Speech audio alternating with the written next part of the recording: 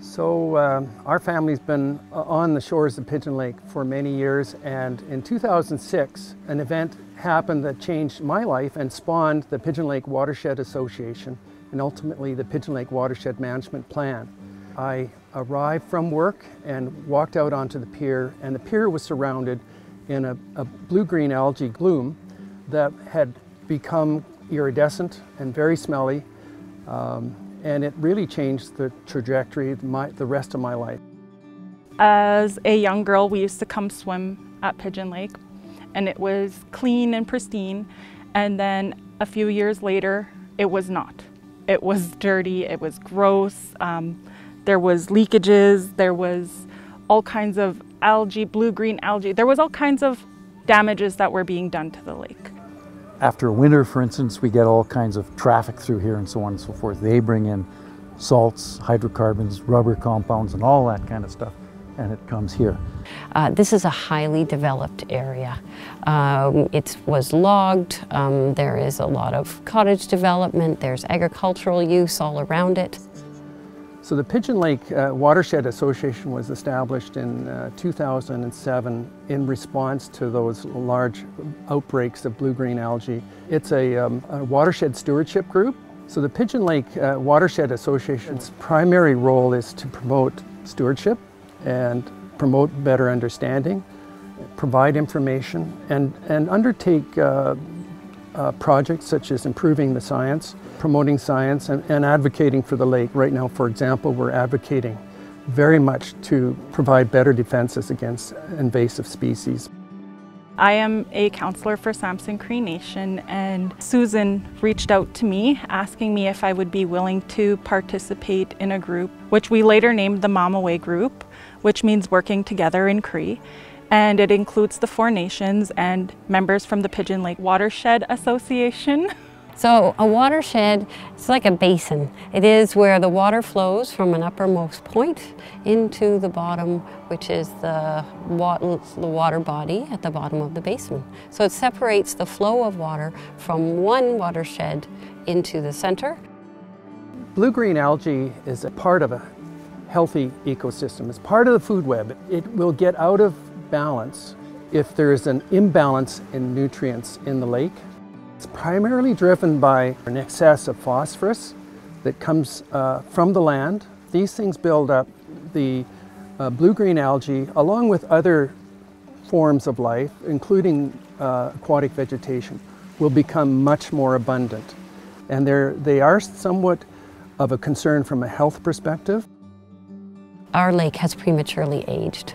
And if we can take care of the land, and if we can restore that land to some of its natural state, that will help reduce algal blooms and increase the recreational value of the lake.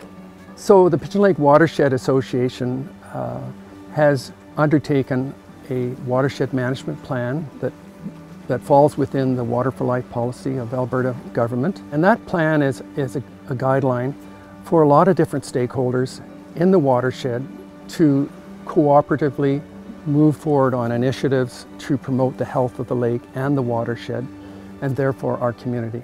And in the watershed management plan that was created is a whole series of recommendations and actions that different groups can take up. The Pigeon Lake Watershed Association had started up a few initiatives to try to prevent a lot of the leakage that was happening, the leaching of carcinogens, and they started with these planting of certain kinds of trees that would suck up carcinogens and areas like that, kind of like a filter.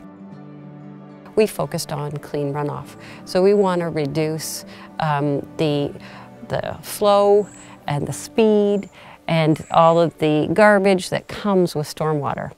Our municipalities have come together to work with Pigeon Lake Watershed Association, and in the spirit of implementing our Pigeon Lake Watershed Management Plan, and eliminated the use of outhouses, have moved towards central sewer systems. If there are septic tanks, they look at maintenance programs in order to ensure that there's no leakage into the lake. We have tree planting campaigns. We look at planting native shrubs, pollinator gardens, really supporting those things that will help.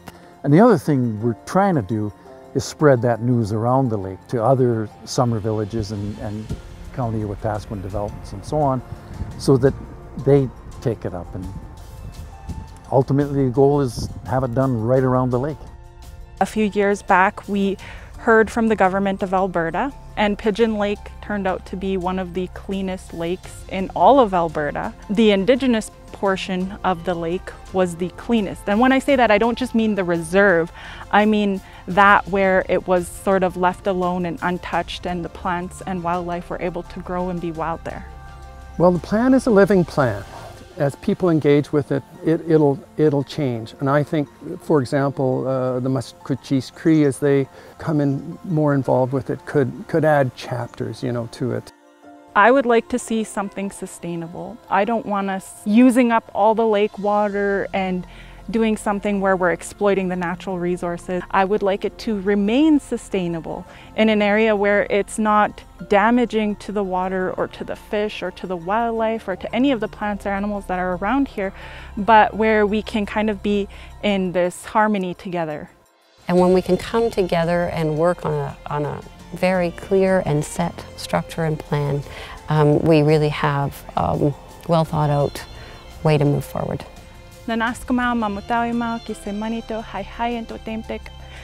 Tanse no tempek ni siga sut pi se mai bewe squel. Egwa okamau ki hiu o gisiko squel o chi nipsikapak. Egwa mamoe sa kaikan.